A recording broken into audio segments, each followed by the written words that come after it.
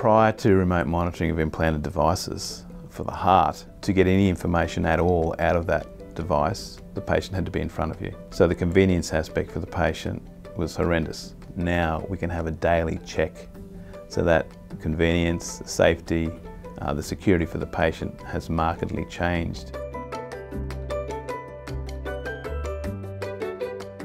The monitoring gives safety, it gives extra safety. It picks things up early that can impact on outcomes that would otherwise be missed. It's really, really convenient for the patients because they don't need to come for routine checks. We do it all from home and contact them, and they really appreciate that. There's lots of studies that show that remote monitoring of implanted devices, because you have an early alert system, saves lives, definitely.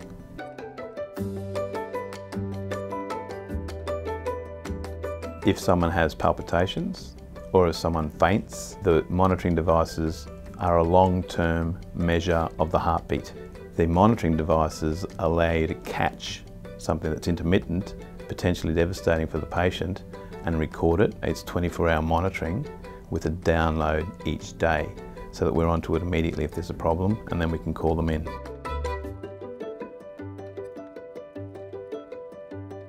We will let them know by lunchtime if there's anything of note.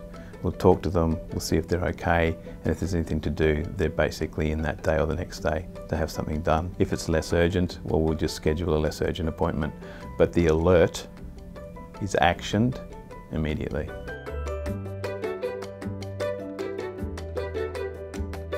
So the main symptoms that may bring someone to see me with regard to requiring an implantable device are palpitations or a loss of consciousness. I have people as young as 10, and then people who are 100.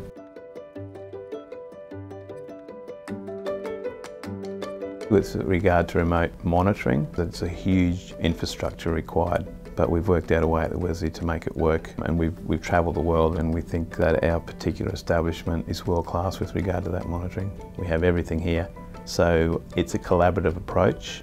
I have my specialty, and we draw on other specialties at other times. So to have a specialty operating alone, where this can happen in other hospitals, is fine, but it's the collaborative approach at the Wesley that sets it apart.